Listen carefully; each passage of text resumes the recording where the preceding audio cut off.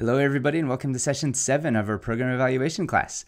This session is exciting because we're switching away from the foundational concepts that we've been talking about, like logic models and inputs and outputs, and validity and measurement and kind of the more high-level conceptual ideas.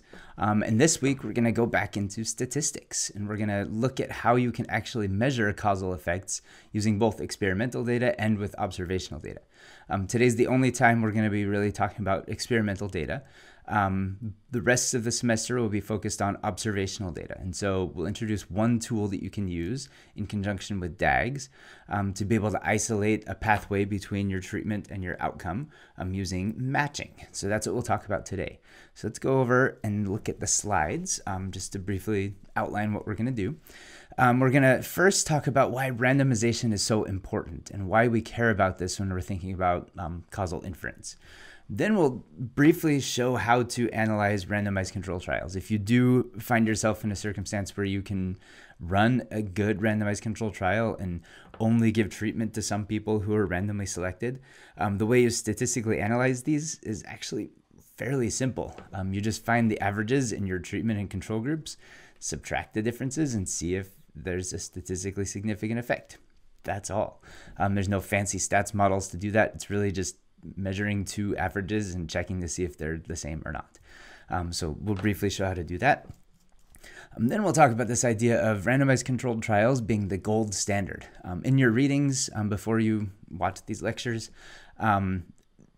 it kept repeating this idea that randomized control trials are the only way to find true causal effects in the real world, and they're the gold standard of research. But we'll talk about why that's not actually applicable and why this gold standard label isn't actually the most important part of randomized controlled trials, and that you can find causal effects in observational data.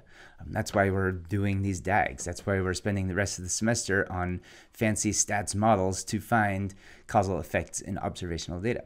And then our first tool for doing that is this idea of adjustment with matching. So far, when we've talked about DAGs, we've found that when there are confounders that open up backdoors between your treatment and your outcome, we keep saying you need to adjust for them.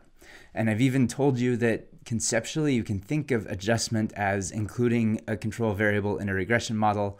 That's a simplistic way of thinking about it, but I keep saying don't actually do that in real life. It's not fully correct. There are better ways to adjust.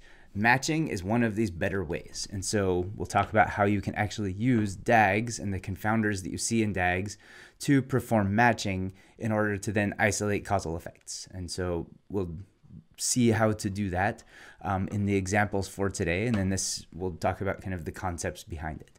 So let's go ahead and get started.